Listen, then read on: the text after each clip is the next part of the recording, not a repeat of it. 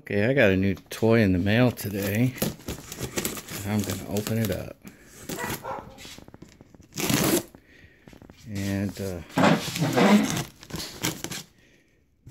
a new, it's not a new, but it's I bought a used oscilloscope on eBay. One I've always wanted. It's a small scope, but I think they're pretty good. It's an old Tektronix. It's a used one. It's a Tektronix 2445 Bravo. And so I'm going to get it out and set it up and show it to you.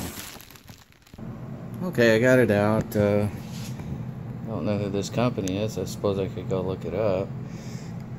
And it says property of 500. Still got cowboy stickers on it, which is good.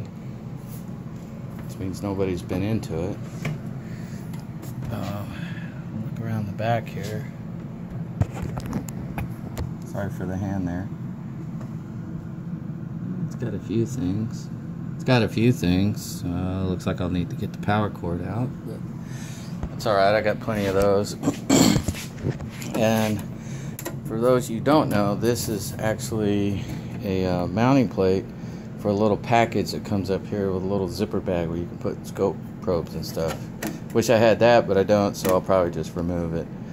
And so anyways, let me get it set up and I'll turn it on, find a set of probes, and we'll go ahead and use the calibration port here and see if we get any traces.